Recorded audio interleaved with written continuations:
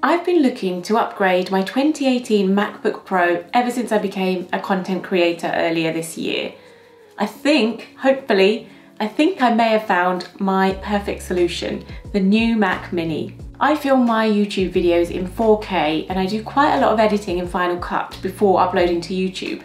So my laptop struggles quite a bit. I'm hoping that the new Apple M1 chips in the Mac Minis that have just been released will help speed up my workflow so I'm not waiting around for Final Cut to finish processing and rendering before I can do anything else, while my computer growls at me angrily and I'm in fear of breaking the whole system. If you're after a technical review, this video probably isn't for you. But if you want to see me try out my full content creation process using Final Cut, Lightroom, Photoshop and a few other apps, or if you're considering getting a Mac Mini yourself and you want to know what to expect or which model to go for, stick around. I went for the base model Mac Mini, which at $699 gives you 256 gigabytes of storage and 8 gigabytes of RAM. These numbers are scarily low, and I was pretty anxious about whether it will be able to handle my content creation process. For reference, my MacBook Pro that I'm using has 512 gigabytes of storage and 16 gigabytes of RAM, double the Mac Mini, hence why I'm anxious.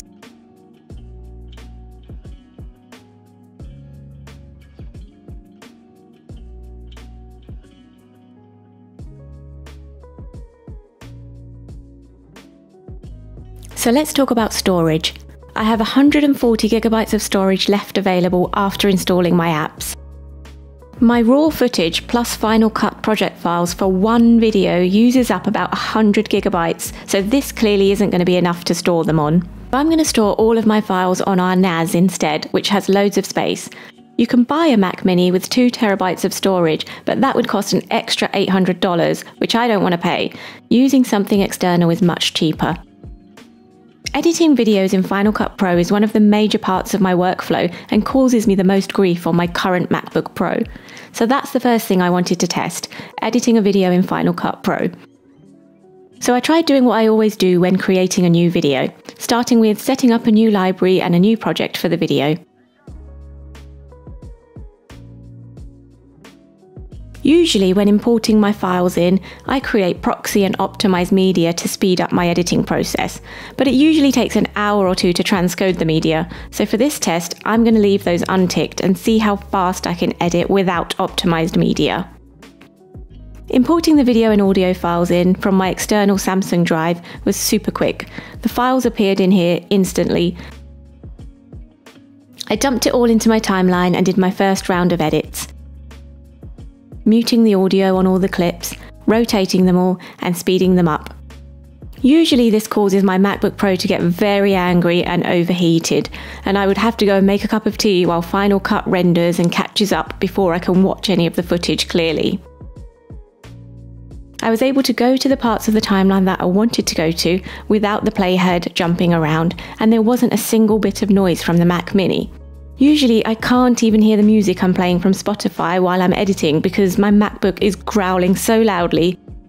Next I added my B-roll to the timeline and applied stabilization to all of it. The clips were stabilized in less than 2 minutes. Usually I have to wait a while to see my stabilized footage, but this was done almost immediately.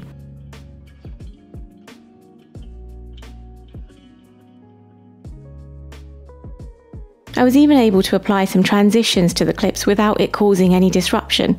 I added a cross dissolve to the intro and outro clips and a slide to another. It was a bit jumpy when playing it back, but I was still able to click on the clip and see the slide transition. Usually I wouldn't be able to do that and would have to go and do something else before testing the transition. Next, I dragged and dropped a snow generator to the timeline, which I would fully expect to create a load of noise and potentially freeze everything in Final Cut. It was definitely jumpy when playing it back immediately, but I was able to see the snow generator and go to specific points in the timeline and carry on editing. I'm not usually able to do that, and I'd be going to make another cup of tea while waiting for it to catch up. I then opened up another project in Final Cut called Assets, and this is where I go to copy and paste my intro title, my subscribe and Instagram buttons, and my end screen.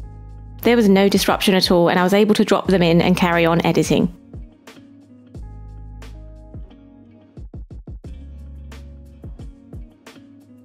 At this point, I add my voiceover and I add music.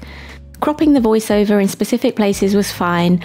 Often when I try to use the blade in specific parts of the voiceover, while so many other things are happening in Final Cut, I can't easily get to those points because the playhead jumps around when I try.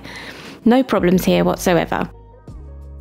Finally, I exported to master file to save it on my drive. At this point, I also want to open up my Lightroom to edit the thumbnail for the video, which usually makes my MacBook Pro very angry.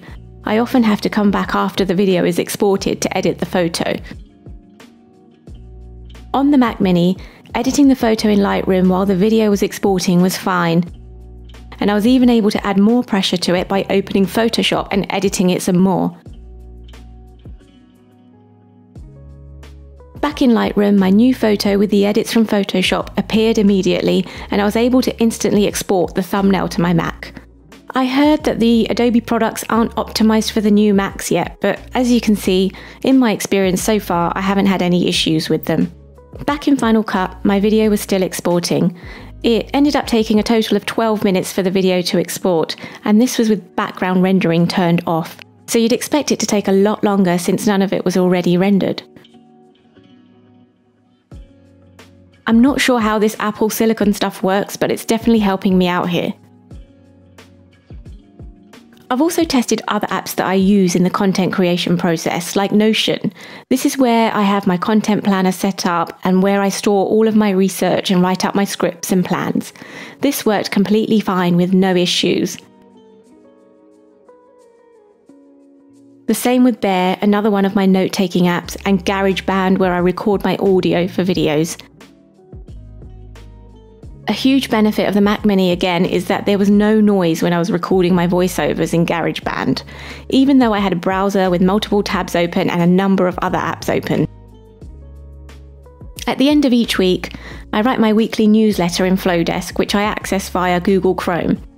I had some major issues here and found that Chrome kept on crashing while I was trying to design my newsletter, and I lost my edits several times. I then re-downloaded Chrome and selected the Apple M1 version of Chrome, which then improved the performance.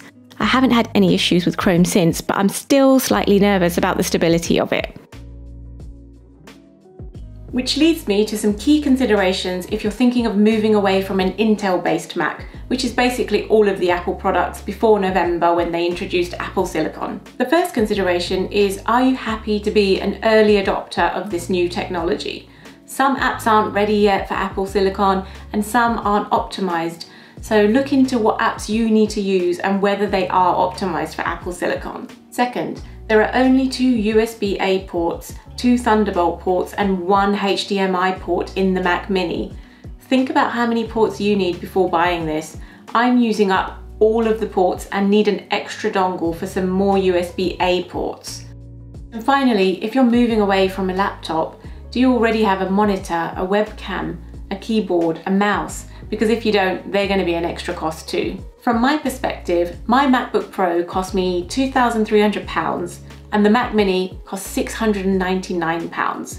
Selling my MacBook Pro will cover the cost of the Mac Mini, and I get to have a powerful computer that speeds up my content creation process. I hope you found this useful, and let me know in the comments if you want to see more content like this. Thanks for watching, and I'll see you soon.